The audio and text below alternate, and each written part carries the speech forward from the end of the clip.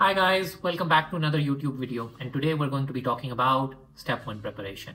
Now this is one of the most frequently asked questions that I get on my channel, on my page. How did you prepare for Step 1? So the first step, please limit your resources. There are 50 plus resources for Step 1.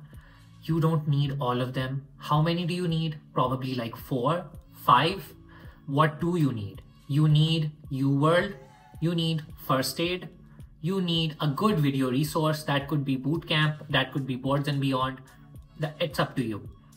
Fourth, you need something to retain all that, Anki. And the fifth resource is totally up to you. And that resource is on a subject that you could be weak in, such as microbiology. You could use Sketchy Micro for that, or pharmacology, Sketchy Pharma for that. But that fifth resource is only up to you. Limit yourself to 5 resources, and please don't use any more than 5, as you'll get overwhelmed and you'll think that Step 1 is an exam that cannot be conquered. Now I'm going to talk about how to use these resources. First of all, UWorld. Now UWorld is a complete resource. It is one of the best, if not the best, resources for USMLE. Buy the UWorld early and start questions immediately. It's fine. You don't have to know the topic. The topic will be taught to you by UWorld, okay? Now med students, they're overachievers, they're gunners, and their ego gets bruised when they start doing questions and they get them wrong. I'm sorry, buddy. USMLE is a journey where you have to defeat your ego and just give in to getting 20%, 10% on your blocks, getting your ego smashed before you can write the Step 1 exam. Your first pass of UWorld should be the only pass. You're going to do each and every question so well that you won't have to go do it again. So how are you going to use UWorld? Well, for Step 2, I would definitely advise going for the random untimed mode. But for Step 1, which is very memorization or rote based, I think you're better off covering it system-wise. For example, decide that you want to complete this system by this date, by 10th January or 25th February, and make a schedule according to that system. Do the questions of that system, see what you're getting wrong, mark them on first aid, add the extra points on first aid, and repeat. Do this for each and every system, and you'll have a very good base for everything when you start learning the material again. Now, I primarily used Anki. I did not open a book at all for my Step 1 preparation. Everything is available on the internet. I have made a whole video on how to use Anki, how to implement it into your study schedule. Go check that out if you haven't seen it already. And you're going to download the Mnemosyne deck, which is free and available on the internet for first aid. It has each and every line of first aid incorporated into a flashcard-like structure. And whatever you get wrong or whatever extra is mentioned, note that down into your Anki deck, into your first aid deck, and you'll be unstoppable. Soon you'll start realizing, hey, this exam isn't as difficult as people told me. And you'll see your scores improving until you start a new system and your scores will plummet again because you don't know the questions of that system. Repeat this again and again and again until you've completed all the systems once. Now, moving on to the basic sciences. How will we do biochemistry? How will we do immunology? Biochemistry, trust me, my UWorld average around was 80% before starting biochemistry, and it dropped to 70 after doing biochemistry and immunology. Because I had not touched basics in a very long time, and they can really plummet your score if you haven't done them properly.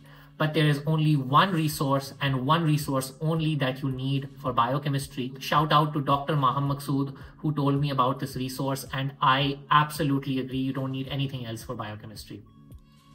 Dirty Medicine playlist for biochemistry is everything you need for biochemistry. Whatever else is mentioned in first aid regarding biochemistry, I don't think it's very testable because Dirty teaches you each and everything, and I owe my biochemistry to him and him only. So biochemistry covered by Dirty Medicine. Now immunology. Immunology is very troublesome. It's a very conceptual topic filled with numbers such as CD21, CD4, T cell, CD innate T cells and the mechanisms and pathogenesis. It's a complex topic. I had to use multiple resources for immunology because my immunology was weak. And so I improved my scores, got my immunology to a decent level, and then I decided to give my NBMEs. Now, for those who don't know, NBMEs is basically a self-assessment, your chances or probability of passing the exam if you test within a week. Okay, so I gave my first NBME and I think I got a 70%, an exact 70%. That's what I remember about my NBME 26. You should consistently be getting 65% or more on your NBMEs to make sure you're in the safe zone for passing. You can still fail with very good NBME scores if you perform poorly on test day and can't handle your nerves. Why did I only do 70% of UWorld? Well, first of all, I didn't have a lot of time, and I only had October and November to consolidate what I prepared for step 1. Here's where I played it smart. I knew which topics, which systems are strong. I knew my reproductive system, my respiratory was strong, and I could afford to skip out on the questions and just read first aid for those questions because I knew they were my strong topics and I had studied them very well in med school. So I decided to study smart and focus on things that would get me to the finish line. NBMEs are exams created by the USMLE people, and they test the concepts that are repeatedly going to be seen on test day as well.